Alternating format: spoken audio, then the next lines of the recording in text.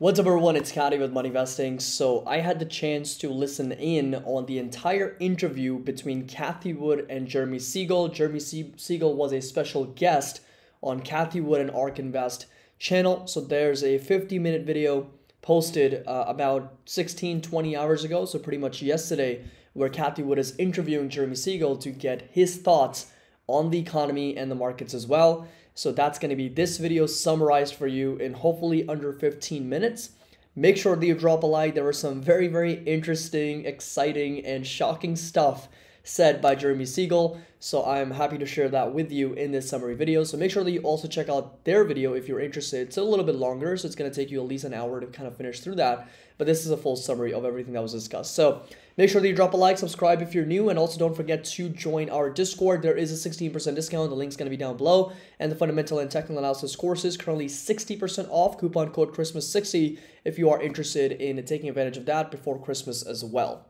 So first thing that Jeremy Siegel and Cathie would touch on is the money growth, right? So money growth, which is the growth of money, so M2.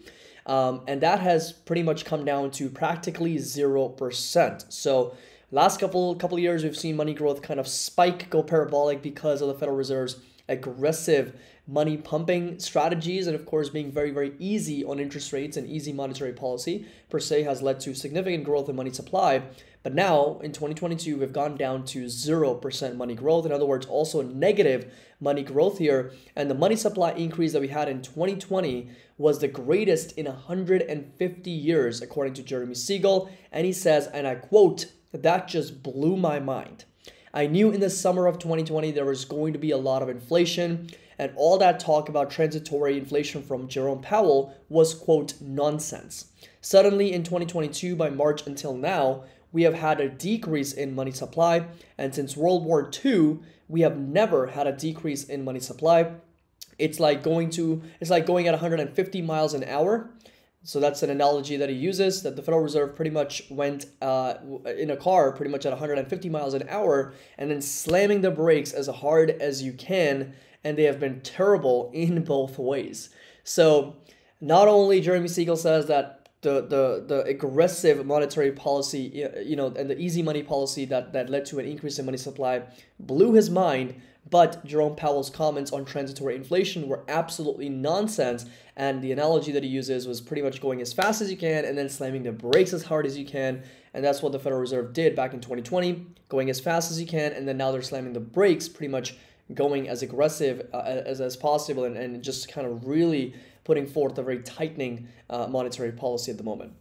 Now, he goes on by saying that inflation expectations have never become unanchored, or never really became unanchored in 2022 this time around, as they did during the Volcker time. And that required, so back in Volcker time, because the inflation expectations were actually unanchored, that required for Volcker to increase rates all the way up to 20%. And right now, what we have is an environment where we are in a secular decline in real interest rates. Real interest rates all around the world are going down. So remember, real interest rates are nominal minus CPI minus inflation. And because inflation is so high, the real interest rates are negative, and they are going down even further. And the 10-year TIPS rate in 2000 was 4.5% positive. And that it's generally gone down since. And that means that this has been a violent increase in real interest rates as well. And then Jeremy Siegel goes on by saying that their plan to raise rates even further to 4.5% to 5% is crazy when all commodity prices, shipments, oil prices, real estate, everything has just gone down. So this idea that we haven't made sufficient progress, according to Jeremy Siegel, is incredulous, and it was very disturbing for Jeremy Siegel to hear that the Federal Reserve is not done and will continue to raise rates in 2023. He says, and I quote, "That is not necessary from the Fed." Siegel believes it didn't even need this 50 basis point hike in December, which is quite surprising. He says that they didn't even need the 50 basis point hike in December, and raising rates in 2023 is not necessary from the Federal Reserve, but the Fed needs to just stop and watch what's happening in the economy.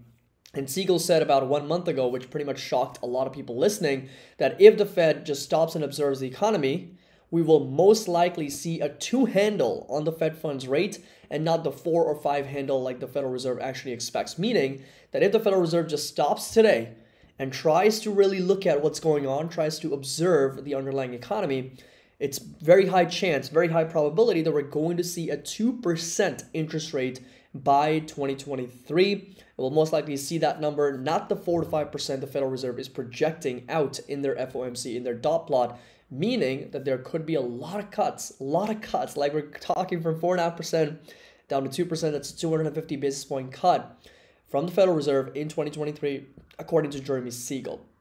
He says we are going to see a slowdown in the prices. Real estate prices are going down. They will go down 10 to 15% is what he says.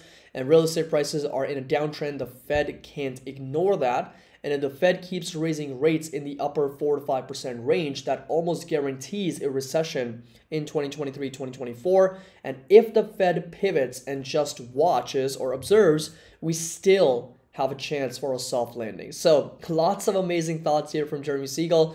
He says there's unusual things happening in the economy. We added close to 4.5 million jobs in 2022, and even after that many jobs additions, even after that many people getting added to the payroll or the labor market, we saw no growth in GDP. So there was a big collapse in productivity in the first 2 quarters of this year. And if you can get productivity back up, if you can get a productivity bounce, we could put a further downward pressure on overall prices and inflation as well. Now, because of the great difficulty during COVID to hire workers, businesses are keeping their employees on. So there's obviously been an issue related to overhiring. And right now, people or businesses or companies just want to keep their employees on. And he says that we could see a flip in 2023. We could see payrolls decline. And even though we added 4.5 million jobs this year in 2022, and there was no growth, there was zero growth in GDP, next year we might see a flip where there might be a loss of workers. Companies and businesses might actually end up laying people off, and we may see some growth in GDP as companies get rid of unproductive workers. And of course, they keep on the productive workers, and we see some growth in the gross domestic product. Now, the fall of productivity in the first 2 quarters was the biggest drop in productivity since World War II, and the loss of productivity had to do with overhiring, which will go away in 2023, is what Jeremy Siegel also mentions. A couple things about globalization. He says it is still very positive, and he's worried that it may go away. Economics is all about specialization. The trade routes that were created back in the Roman empires and Roman times, they are very, very efficient. They're very useful, and they need to stay there. They're important, and without them, we just can't shut everything off.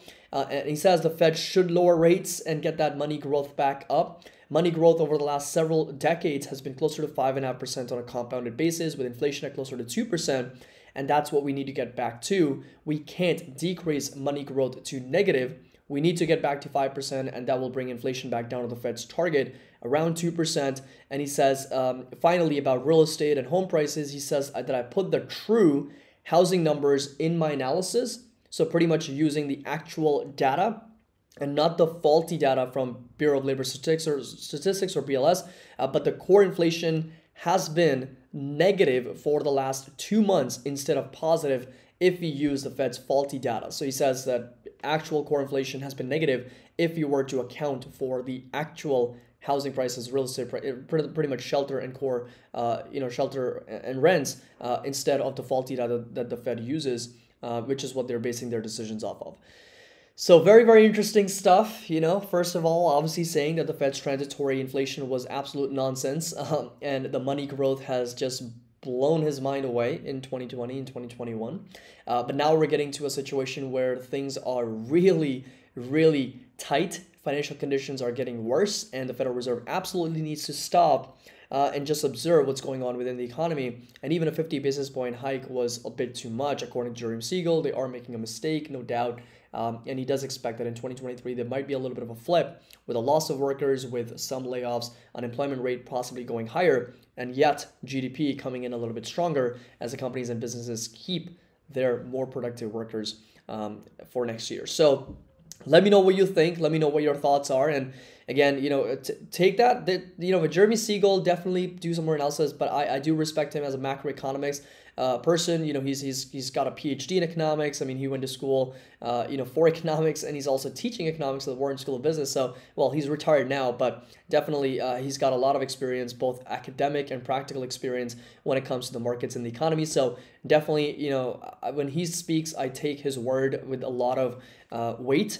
So I'm gonna do some more analysis, and there's definitely a lot to digest here, unpack in this sort of speech and in this interview. So let me know what your thoughts are. Let me know what your comments are in the comment section down below. As always, if you enjoyed this video, find it helpful, make sure that you drop a like, subscribe if you're new. As always, happy investing, and I'll see you all in the next video.